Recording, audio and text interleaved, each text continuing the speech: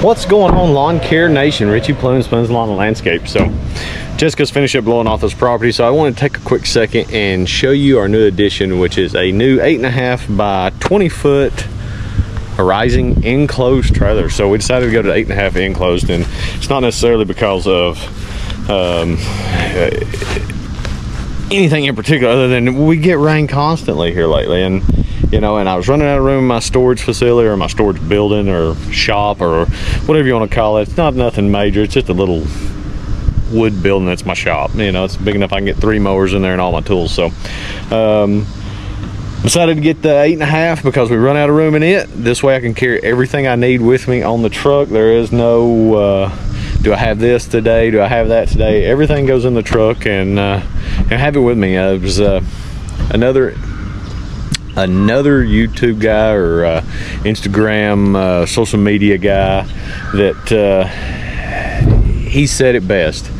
You want every tool you think you may or may not even need on the truck at all times. So it's like, you know what, that's pretty smart. Instead of me getting certain things that I need and taking them with me and unloading them at the end of the day, just put them all on the truck. Just put them all in here. We've got it. If we need it, it's in there. Sounds like Jessica's fighting in there. I don't know if she's getting beat up or sounds like she's ripping the walls down in there. I think she's fighting to get her blower on. Let's see. Everything okay in here? You fighting with your blower? I know, I can't get it in that rack. You can't get it in the rack?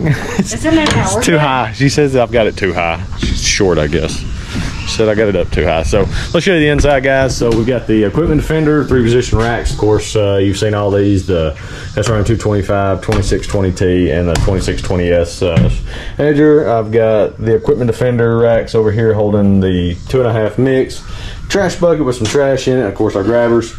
Over here I've got the equipment defender rack with a Shuriken. We actually use that to fill just the push mower now, and I'll go over that so I can pull up, push the mower right up, I can turn the hose down right into the mower. We ain't got to pick it up. So 2 blower racks. Now right now I'm running a PB580T. It's a limited edition from Echo. Thank you very much for sending me that, Echo. It's great for just quick blowing off. It's lightweight, super easy. I mean, you can tell it don't even fit in my rack. I've just got it sitting in here. I've got that set up for the PB, the 9010, the big one. So, and I really don't need that right now in the summer. So then my wife's BR600.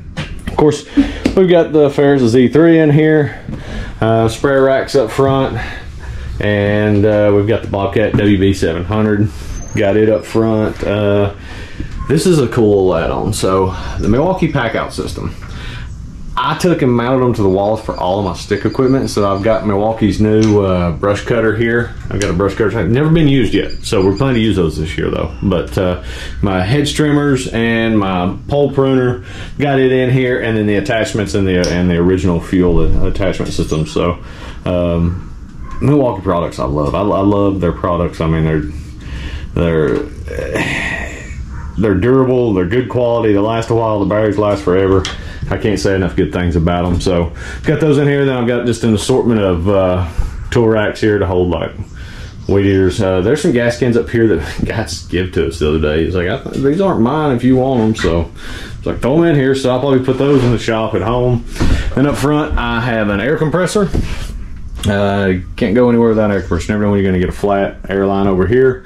This shelf is just simple. I mean, it's nothing major. I'm not a carpenter, so I'll put a little come along up here in case we get stuck.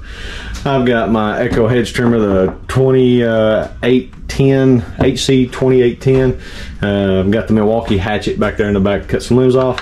And my new favorite tool, the Milwaukee M12. I can't flip it over. I can't twist my hands that way. The new M12 pruning shears.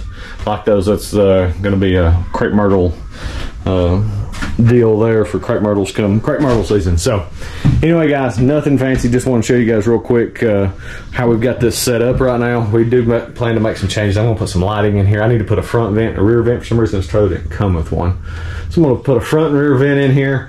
I'm going to pull everything back out and probably do a garage floor coating on these floors just to protect it, because you know we get a lot of this old grass just just dripping constantly on the floor. I'd like to be able to protect it. It is treated plywood, but still like to get some a little bit better protection. I need a flap across the sill there too. It tends to kind of bust the flap when or bust the wood on the back there when I pull across it. So even with the deck all the way up. So we're gonna get that taken care of.